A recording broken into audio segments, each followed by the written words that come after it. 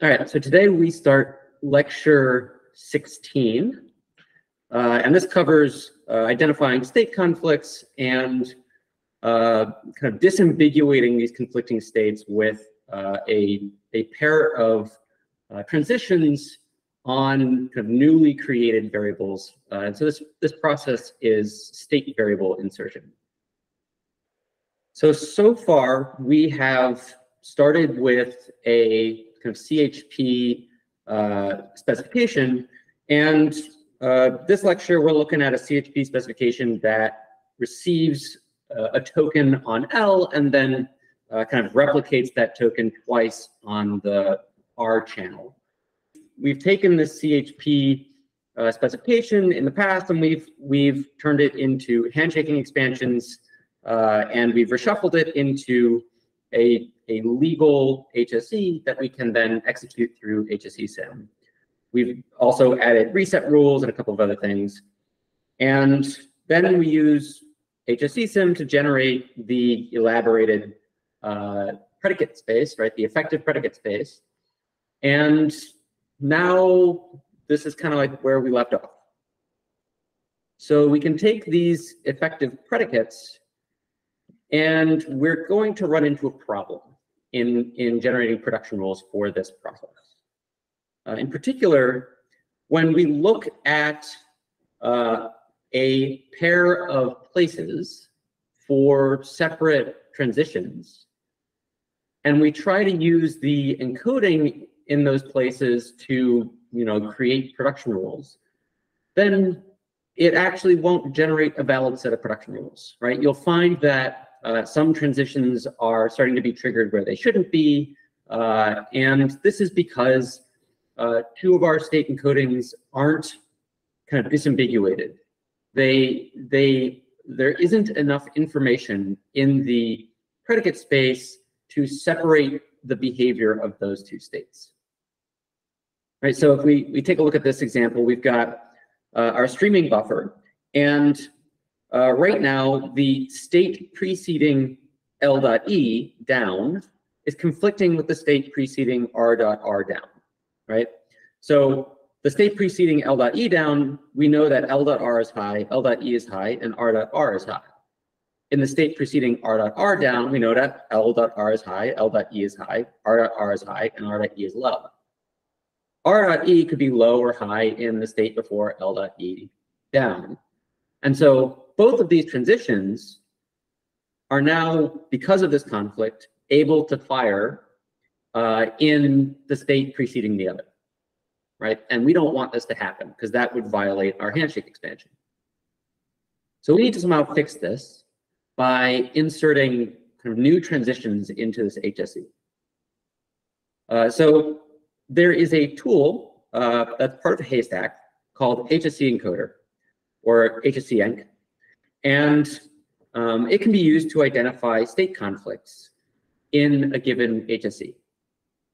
And so if you run hseenc-c on the HSE, you'll get a printout of the set of conflicting states, conflicting transitions, right? So this is saying that R.R down will fire at the semicolon before L.E down.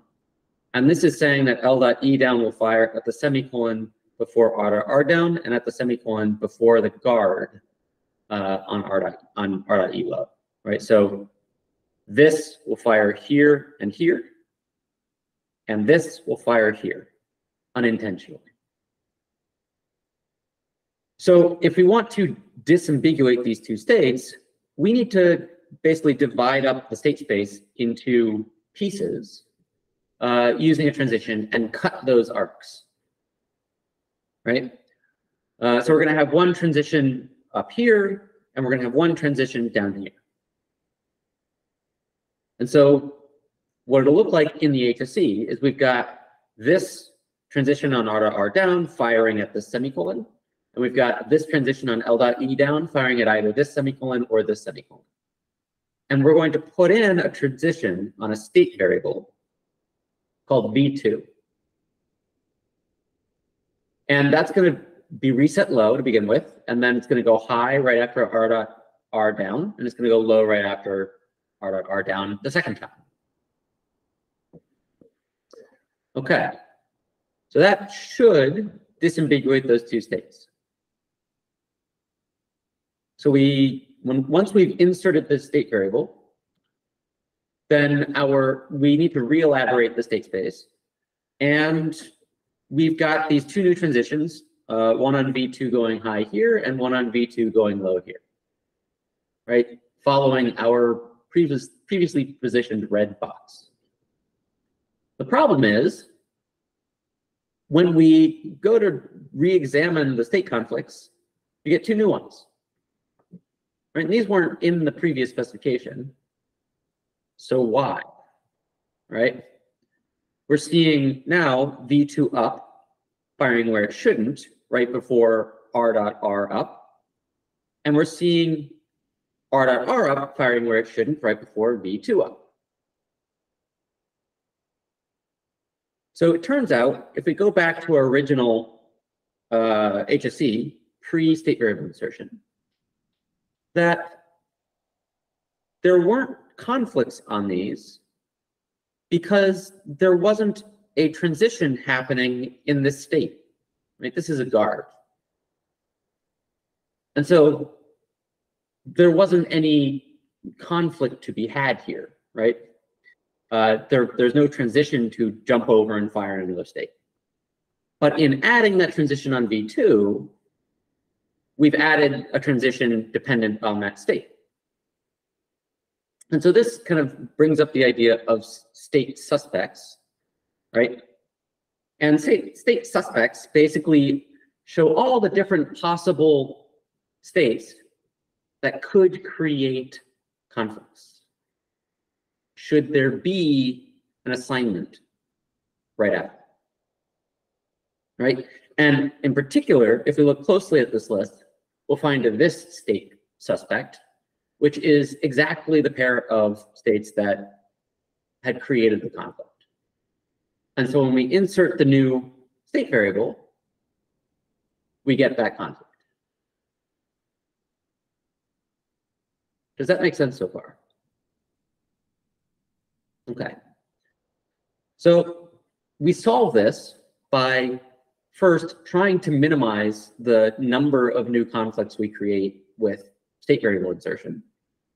And then by iterating on state variable insertion while there are still conflicts to be resolved, right?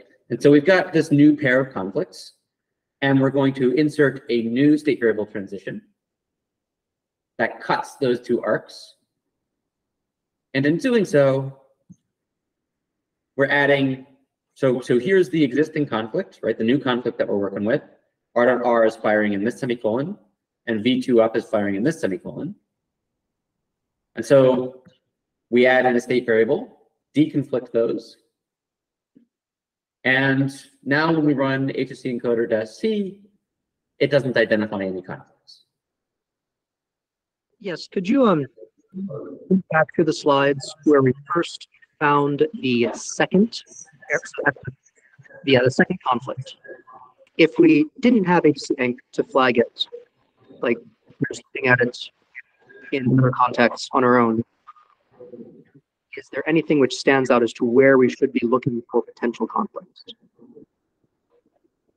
So if we go back to the first state conflict, you're looking at these state encodings, and you're seeing if they exclude each other, right? And so you have to compare every the state before every transition with every other possible state in the same process that is not in parallel, and verify that they are mutually exclusive of each other. Okay, so it's a mutual exclusivity constraint. So let's get into some examples. Here I am in lecture 16. Let's start up the command line interface, and let's take a look at example 1. So this is the example from the lecture. We need to work through the steps to deconflict this HSE.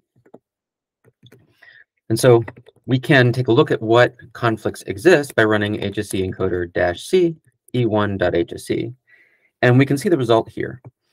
However, we've also integrated this application into Vim, if that's what you're using. So if we open up e1.hsc and use the command :c, then you'll find that we can get the same result right inside Vim and start working through it. Okay, so we've got two conflicts, one between r.r down and l.e down, and one between l.e down and r.r down, right? So they kind of conflict back and forth between each other. So r.r down with T7 is right here. L.e down is right here. Effectively, r.r down can end up firing before l.e is lowered, which is a result of this transition here. So we need to insert state variable transitions in order to try to separate that firing. So let's start with v0 down, and we're going to place a transition right after r.r down, v0 up.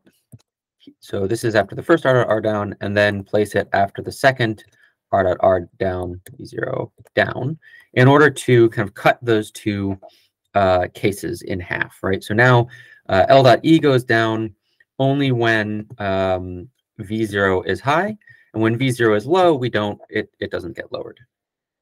Okay, so that's our first state variable insertion. Let's rerun the conflict checker. And we have two new conflicts, right? So r.r up can fire before v0 up, and v0 up can fire before r.r up, right? So this is the same sequence of new conflicts that we saw in the lecture. So we need to break those up. So r.r up is here and here, right? So basically we're saying that this can end up firing before v0 up here. Okay, so let's do that. Let's create a new state variable, v1, and we're going to call it, we're going to initialize it with v1 up. Actually, let's do v1 down. And then we have to deconflict, effectively, we have to break up this and this transition. And so let's do v1 up, v1 up here. And let's do v1 down here. Right, so now v1 is low for this r.r up, and it's high for this one. Right, breaking those two, that conflict. So let's rerun our conflict checker.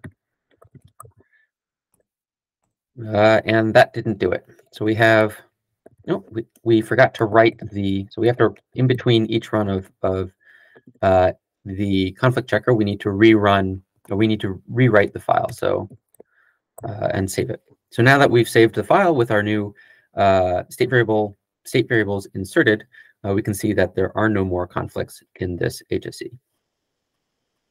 All right, so let's check, let's try example 2. So example 2, we are now given a CHP to turn into HSE and then do kind of deconflict it. And so our first step is to we can take this CHP and do some reshuffling in order to get it into a more reasonable HSE, right? So step 1 would be noticing that R0 or rsend0 here can be pulled out of this conditional statement, right? Because in both branches of the conditional statement, we first send 0 down R. Okay, so that would mean pulling it out here, rsend0, and then removing it from here.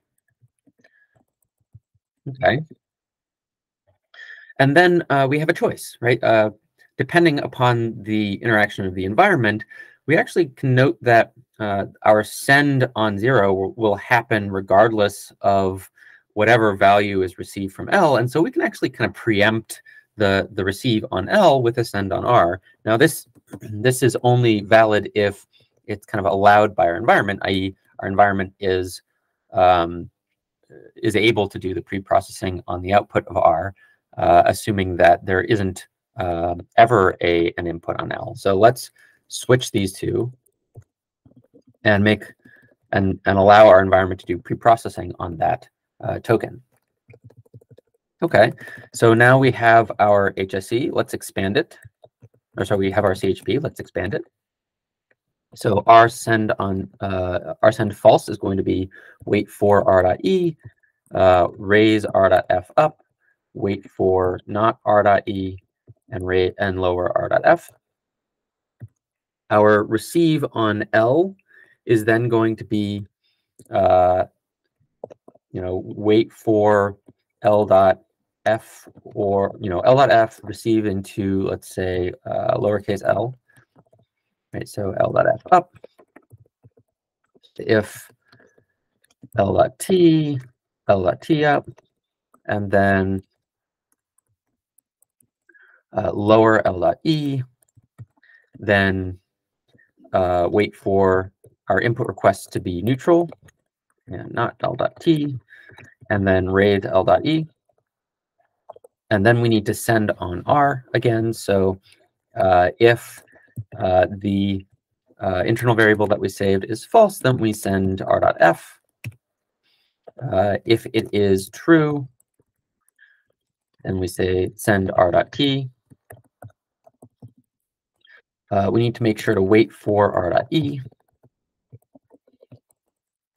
And then we wait for r.e to go low and lower our output requests. Okay, let's reshuffle this a bit.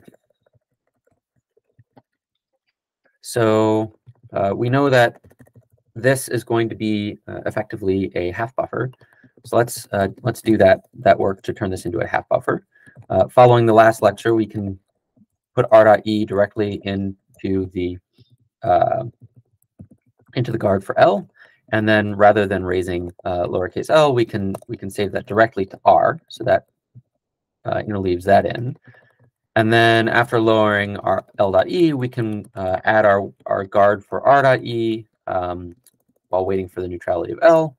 And then after that, we can put our neutrality assignment before we raise L.e.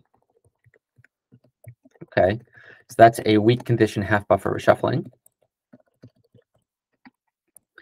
So then we're left with this HSE. We have a send on R, and then we have a weak condition half buffer reshuffling between L and R. All right, so let's make our environment. We need to create a source on L. So wait for, so we send L.f. Right, we use our non-deterministic selection trick to send either L.f or L.t randomly, followed by waiting for L.e to go low. Then we make our output requests neutral, so L.t and L.f down, and then we wait for L.e to be ready again. On the sync side, we need to wait for a request, so R.f or R.t, then lower R.e, then wait for the request to be neutral, R.f, and not R.t, then raise the enable.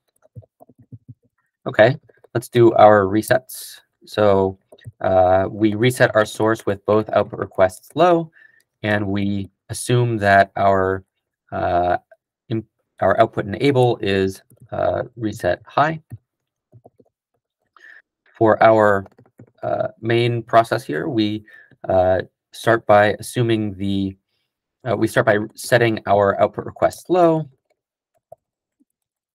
and our input enable high, and then we assume that our input requests are low and that our output enable is high.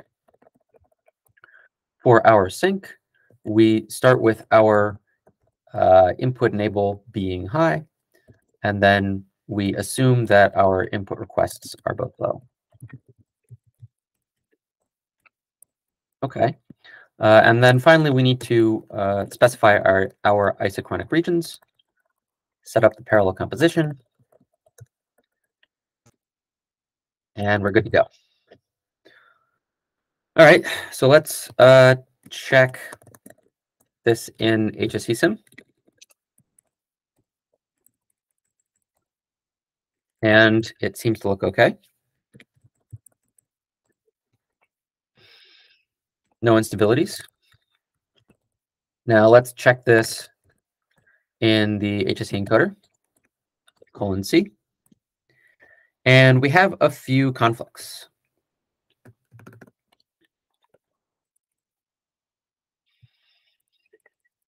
So we have our first transition on r.f is conflicting with our transitions in our buffer.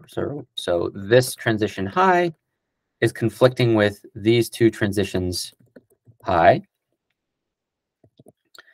And this transition low is conflicting with the state before L.E low. And then this transition high is conflicting with our r.f up here. And L.E down here is conflicting with r.f up here.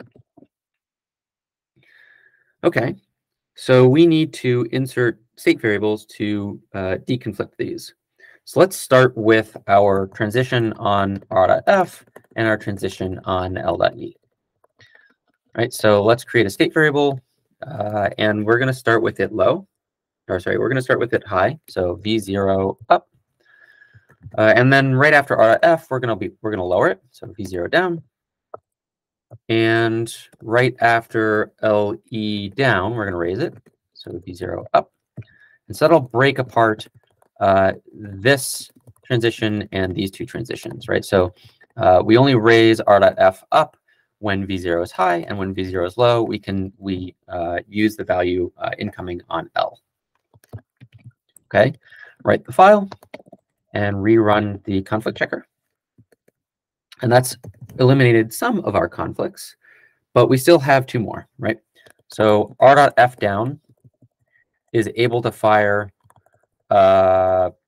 here on L.E down, right? And L.E down is able to fire back in r.f. So we need to deconflict these two, which means that we need to create a new state variable, v1, reset it low. And after r.f, we can raise v1. And then we're going to put the downgoing transition on v1 after L.E up. And so what this does now is when v1 is low, we simply lower r.f. And when v1 is high, we lower L.E before allowing r.f to be lowered here. Okay, save that and rerun. And we've solved all the conflicts.